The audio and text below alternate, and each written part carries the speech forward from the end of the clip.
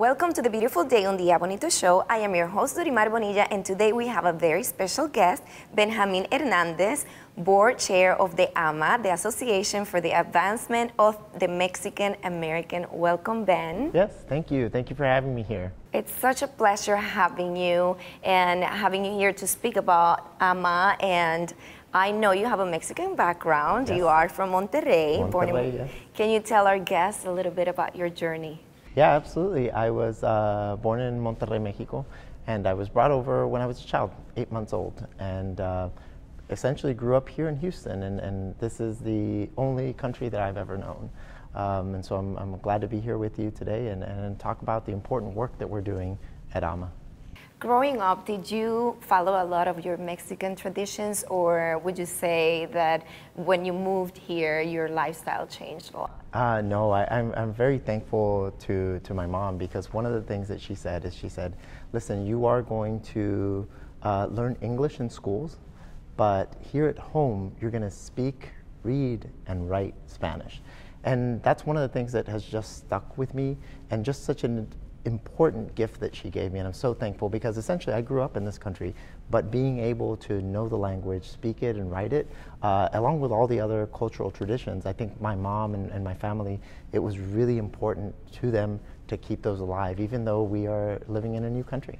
Stay true to your roots. Absolutely. Yes. Yeah. And our producer is actually also Mexican American. Really? He is born in Guadalajara, also raised in the States, just like you. And the mission of your organization is extremely important to him and also to us, you know, the rest of us at our show. But I would like for you to share with our audience the mission of your organization. Sure. So AMA, the Association for the Advancement of Mexican Americans, based here in Houston, Texas. You know, our mission is to empower and inspire the next generation of Latino leaders. And a core component of that work is our educational program. We have a school, and around there is where we center all of our work at AMA. Tell me about this school. Yeah, absolutely. So by definition, the school is a charter, but I like to think of it more as the public's public school. And here's what I mean by that. We at AMA, we take in the students that for whatever reason can't be in a public school or have been through a public school, but that didn't work. We take in students on purpose who don't know English. We take in students who are economically disadvantaged, who have challenges in their lives, and we build a support system around them. And so that's why I say it's like the public's public school, because when I think of education, I think education, sure, education should be at the center of it, but it's also about the support systems and structures you build around a student and their families and community to really get that value out of the education. And education it's really powerful in the upbringing of any individual. Absolutely. So it's a great thing that AMA is doing for the Latino community. You do support the Latin community in various ways. Would you be able to tell me what are some of the most important needs of the Latin community? Yeah, I think especially in this environment, I can think of three things, and they're really all around basic needs, whether it's healthcare, whether it's food security, or whether it's housing. And I think especially during the last year and a half that we all have been living in, these are the things that have really come up and risen up to the center of the needs that we need to address. And so from the perspective of AMA is looking at those three and saying, how can we meet the needs of the people that we serve? And again, it's not just about the student, it is about the family, and it is about community, because that's the way really that we strengthen communities and we inspire and build the next generation of Latino leaders here. And you mentioned the past year and a half, but I know that your organization has actually been servicing the community for 50 years, which is an incredible accomplishment. It's an amazing Congratulations. milestone. Thank you. Yeah. But how would you say the past year and a half has changed? Well, AMA, since its inception, has all been about people and community and serving people directly. And obviously this last year has changed that, right? So going from directly meeting the needs of families, we've had to turn to a different model. How do we do this in an environment where we can't be in front of people all of the time. And a core part of that has been our education. Obviously, like a lot of places around the country, our educational programs had to go virtual. But one of the things that we've learned is that students learn better in a classroom. And so part of what we are doing this year is how do we get students back in safely? And not only that, so we can continue to provide those support systems to them, to the family, and the communities that we serve. What are some of the current projects that AMA is working on? Sure. So, we obviously during COVID, it's about meeting those basic needs of families, as we talked about, and building those support systems around them so that as a community, we come out better than we did before. Now, that's a challenge, right? Because the reality is that this has impacted people in so many different ways. And one of the things that we have coming in the pipeline is our gala at the end of the year. This is our fundraising gala. And we do this so we can have the funds to build those support systems and structures around our educational programs. Excellent. And there are so many success stories within the services that your organization provides and the things that you've been able to accomplish. If there was one that would stand out that you want to share with us, what would that be? Yeah, absolutely. I think this has to be centered around education. And this year we had to hire a superintendent. And as a board chair, I get a lot of flexibility in how I craft that process.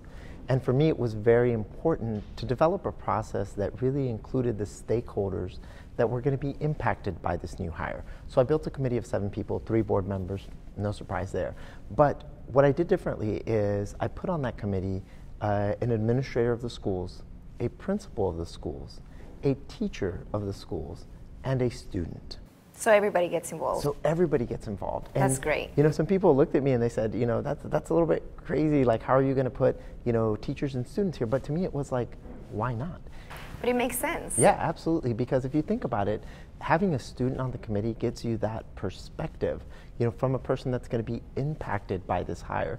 And what really stands out, having that committee, this was a student, a 12th grader, in a room full of professionals, right? And people who have careers and working professional lives. But that student, at key points in that interview process, was able to point out things that we all missed. And so to me, when I think of the story of AMA and what we're doing, it's that student, giving them those opportunities that they're going to look back on their life and say, hey, I had an opportunity to hire somebody when I was in school, and it just builds on that skill set. And I'm grateful for that opportunity because, like I said, without that student, we would have missed some critical things. I can imagine the ability to make the difference because you have a set of eyes that have a different perspective as well. Exactly. It's important.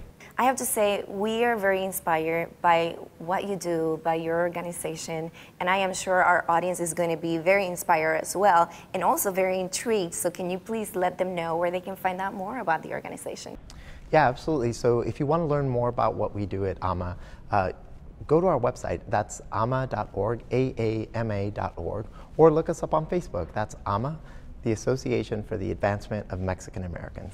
Well, thank you, Ben, for joining us today. Thank you for having me. We are excited to hear more about AMA and what you guys are up to and all your events and all of your projects. So we'll be tuning in to your social media for that.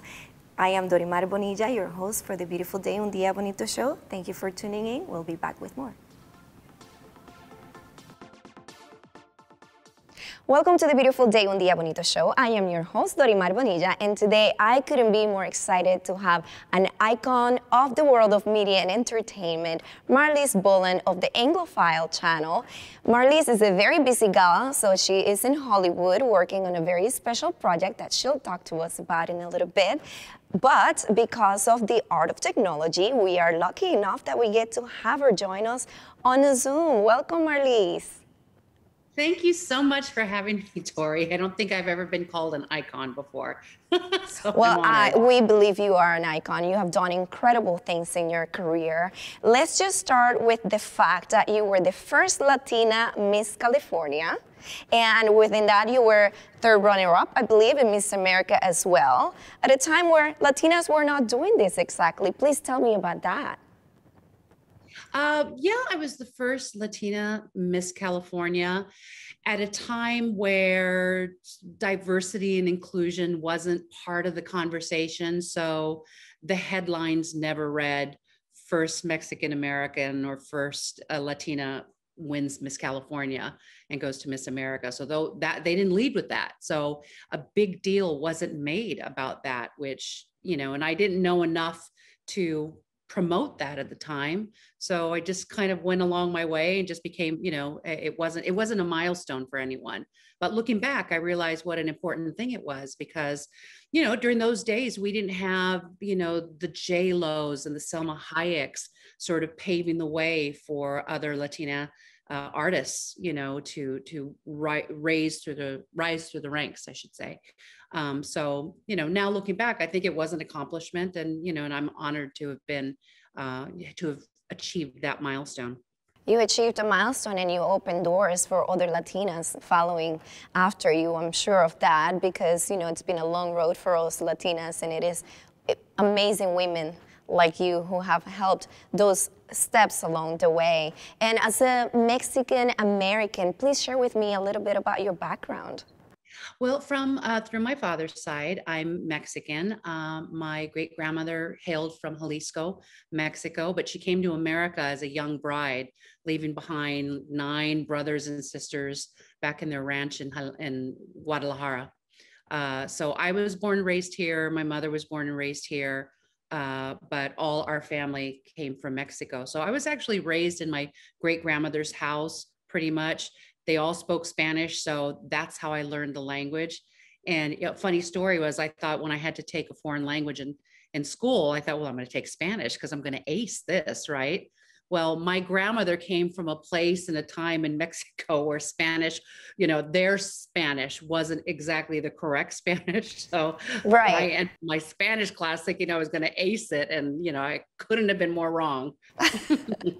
I just remember growing up in my grandmother's house and, and smelling the food that she used to make, homemade tortillas and little masas, she called them, and menudo, and just things that, actually I should have learned to make and I never did.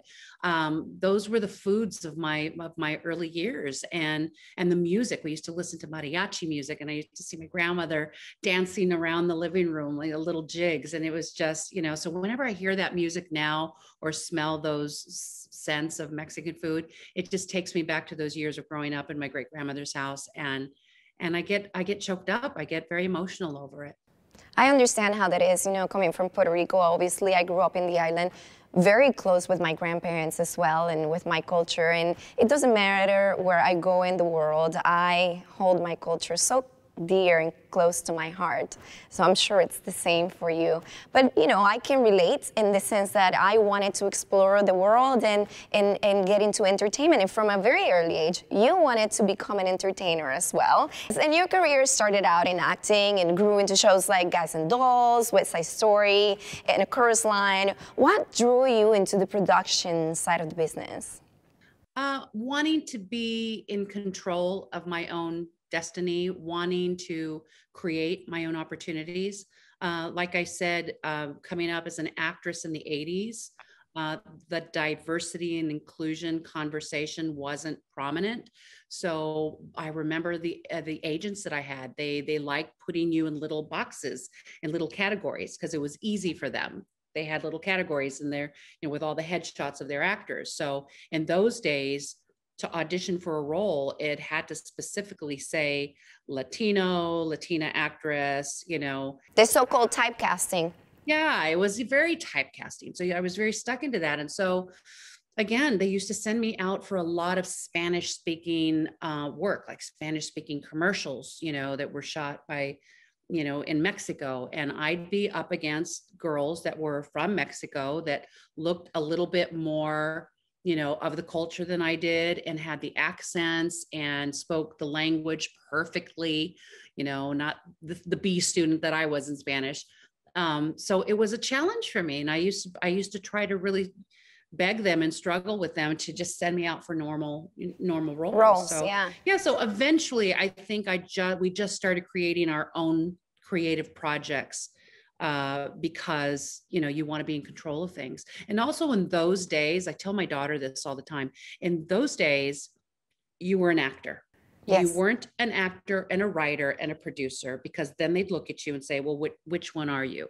Because I just think their brains operated that way. They needed, Ah, again, to put you in a little category.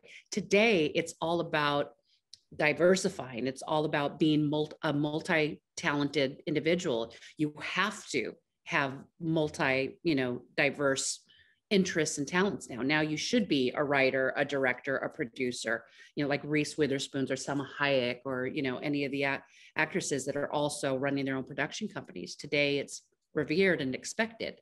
Back then, you're either an actor or you're a writer or you're a dancer, you're this or that. They didn't want to know that you had more than one talent. absolutely. And you have grown your brand into multiple areas. You have gone from acting to singing to being a beauty queen to being a producer and a writer. And you have experienced a broad range of the entertainment world. What would you say is your favorite side of the business? The side of the business where I'm in charge, where I don't have to depend on other people to achieve my goals, to achieve my dreams. Of course, you have to work, you have to be a good team player and work with others and everything. And it takes a village, but I like sort of being in charge of my own destiny. And I would just remember all those years of sitting by and waiting for the phone to ring. Did I get the part? Did I get the audition? Never mind the part. So I think from that just led to the idea that no, we need to do something creative. We need to be producing and writing and doing our own stuff, as opposed to just kind of waiting around for opportunity to find us. And talk to me about the Anglophile channel. It's in its 8th year now, and it's known for highlighting British culture and lifestyle, entertainment, style, and a variety of subjects. What is it that made the love for Britain come about in you? What is it about Britain that you love so much? Well, I've always been fascinated with British culture. I mean, there's just an element of fantasy there, isn't it? I've always been fascinated with the royal family. We don't have kings and queens here in America. I've always been fascinated with their history and their traditions and their literature and their architecture. I mean, all of it. So I've sort of been obsessed. And someone who's obsessed specifically with England is an Anglophile. But for us, the Anglophile channel represents all of Britain and the UK, actually, which includes Scotland and Wales and Northern Ireland. So, and it came from visiting there.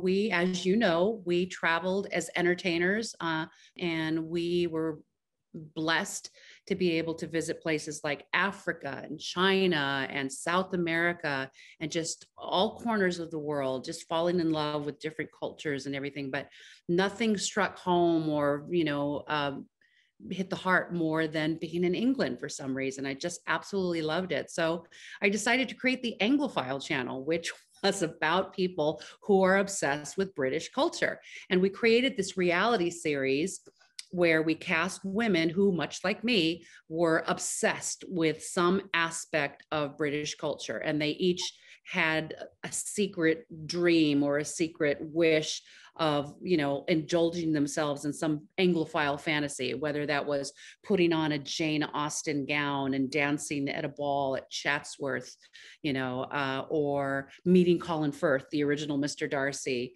or having tea with the Queen, whatever their crazy fantasies were, so we did this reality series highlighting women.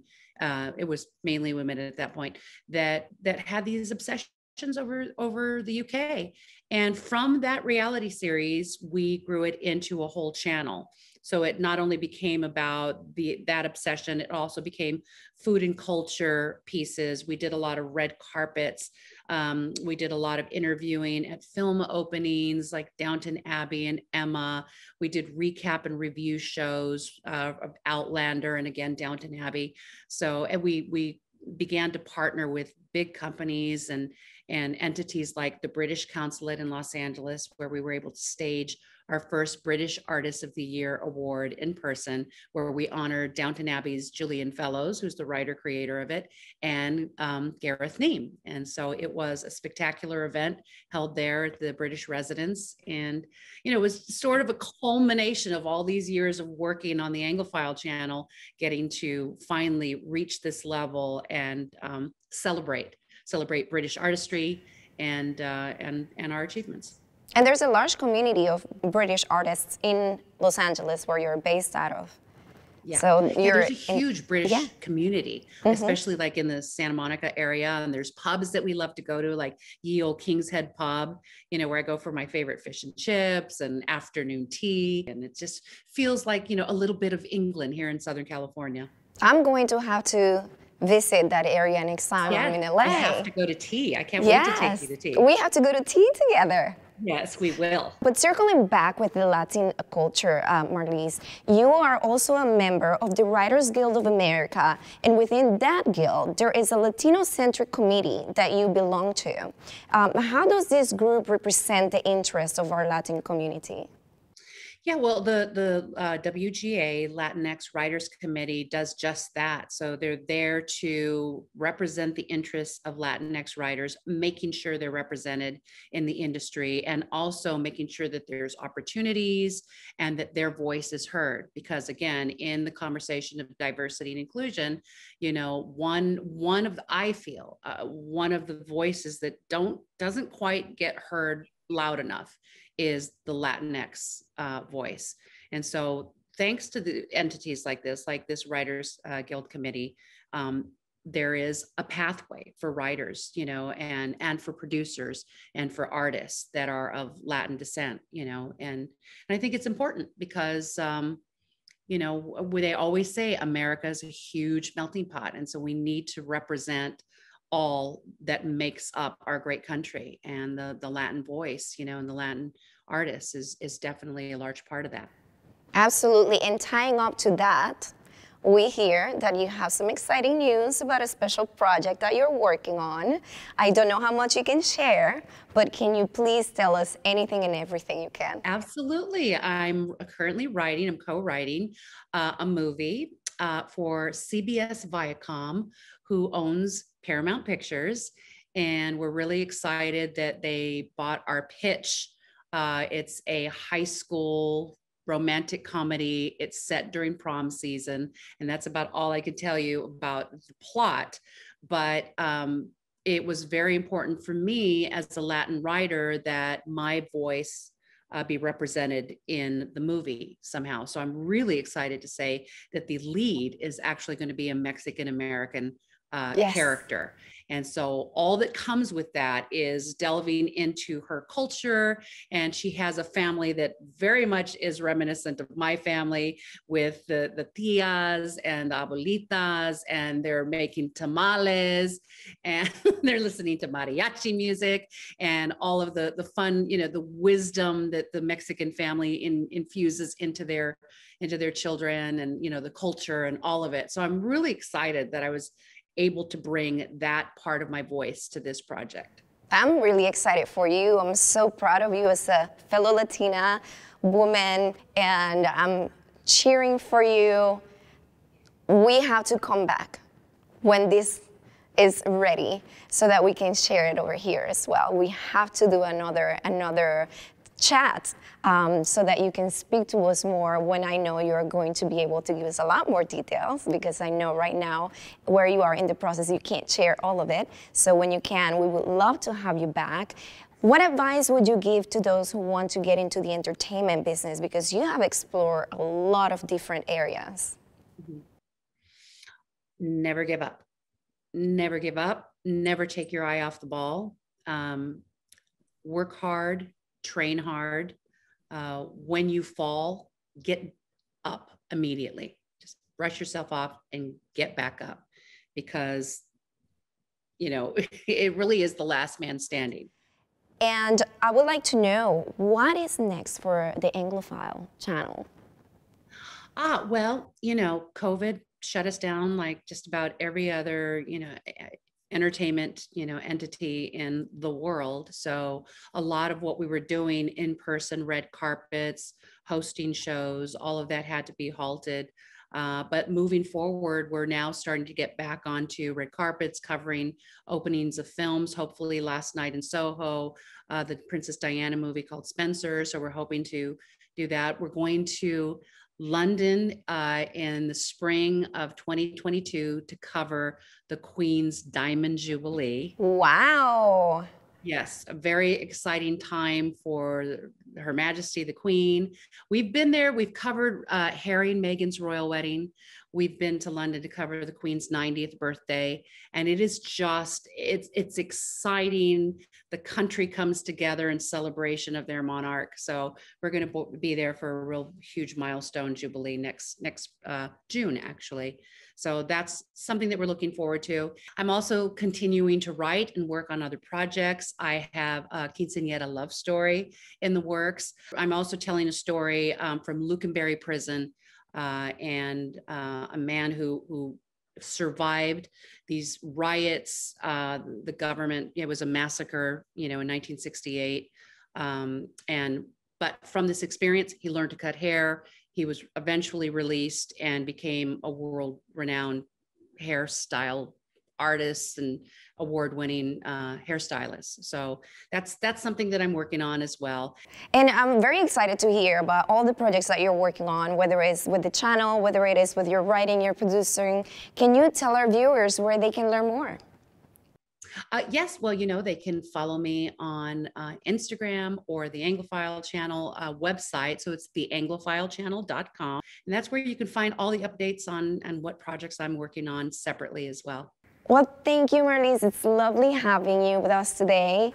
I am sure that we'll have you back because I feel like we have so much more to talk about, and we have to bring you back and continue to, yes, we have to continue to give lights to all of your projects. So proud of you as a beautiful Latina woman doing incredible things in the industry. Thank you so much for joining me today. Thank you so much for having me, Dory. You're a beautiful host, and thank you so much. It was an honor to be here, and I was thrilled to be part of your show. Thank you so much. Thank you. And thank you all for watching today. I am your host, Dorimar Bonilla, with the Beautiful Day, Un Día Bonito show. Thank you for tuning in.